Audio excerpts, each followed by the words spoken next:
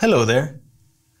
Responding to the work of other scholars and then introducing original, well-informed ideas is essentially what academic writing is all about. And more than that, readers will only take your contribution seriously if you back up what you say with evidence from reliable sources. This means you have to integrate the work of those other scholars into your writing. But how do we do that exactly? In this video, we're going to look at how to present sources in writing so that it's clear which ideas are yours and which come from other scholars. As part of this, we're also going to deal with plagiarism. We'll talk about what plagiarism is, why you shouldn't do it, and how to make sure you avoid it. Let's get started. When we integrate sources into our writing, we want to keep two clear aims in mind. Transparency. It needs to be clear to the reader which ideas are yours and which are someone else's. Traceability. You need to give the reader the information they need to be able to check your sources. If they can do that, they can evaluate and build on your work. So how do we make sure that we use sources in a way that is transparent and traceable? We do this by citing our sources, whenever we use them in our text. When we cite, we tell our readers that we got the idea from someone else, we make it transparent, and where to find the original source, we make it traceable. Making it traceable means your reader needs enough information to be able to find the source for themselves. So, for every source that we cite, we give at least these 4 basic pieces of information. Who wrote the source? The title of the source, the date when the source was published, and who published it. Together, these basic pieces of information are like an address for the source. With these, the reader can track down the source for themselves, for example, in a library catalogue. This address is called a citation. You need to provide a citation every time you refer to a source in your writing. So, if you're quoting your source, you need to provide a citation. Notice here that we use quotation marks to show that these are the exact words of the author we are referring to. But sometimes you don't use the exact words of the author. You might paraphrase or summarize the source. Although you now don't need the quotation marks, you still need to provide a citation. Sometimes you might collect a few different sources together to support your point. Again, a citation is needed here.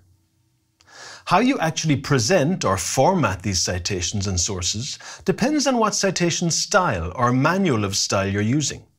That will be explained in a separate video. Now, what happens if we don't show in a transparent, traceable way where our information comes from? Well, it might look like we made everything up and didn't use any sources. But it can also look like we're stealing other people's work. This is known as plagiarism. Plagiarism means presenting someone else's work as if it's your own. In the academic world, this is seen as a very serious offence. Academic debate relies on students and researchers being able to share their ideas freely without worrying about them being misused by others. You would also feel cheated if someone else used your ideas without giving you the deserved credit. Because plagiarism threatens that open and fair academic debate, you need to make sure you avoid doing it, even by accident. You might think, of course, I would never steal someone else's work. But even then, it can happen. Sometimes it happens when you get into difficulties with your work. For example, if you're writing your paper at the last minute, it can be very tempting to just copy something you found online and hope that no one will notice. But tutors are very good at spotting plagiarism. What's more, they have the help of automatic plagiarism detection software, which all universities use. Plagiarism will get caught, so don't take the risk. Very often, plagiarism happens by accident. For example, maybe you copied something from a published article and then forgot and just pasted it into your paper.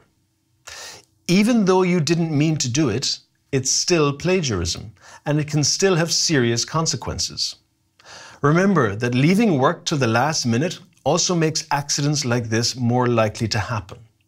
For example, when you're under stress, it's easy to get confused with your sources and run out of time to properly integrate them. Here are some practical tips to help you steer clear of plagiarism. Plan your time and make sure you don't end up doing your work in a last-minute rush. Keep an organized record of your sources with all the information you need for citation. Avoid copy-pasting other people's writing into your work, even sources that you plan to include in your writing.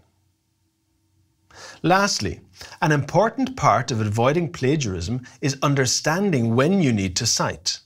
If you're in any doubt about whether you need a citation, seek guidance and talk to your tutor.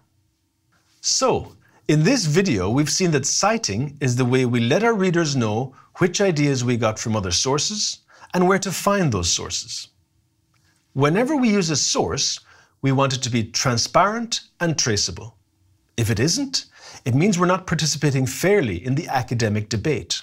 Our reader is not fully informed, and we run the risk of committing plagiarism. If you plagiarize, the consequences can be very serious, even if you do it by accident. You should check the plagiarism guidelines of your program for more details on this.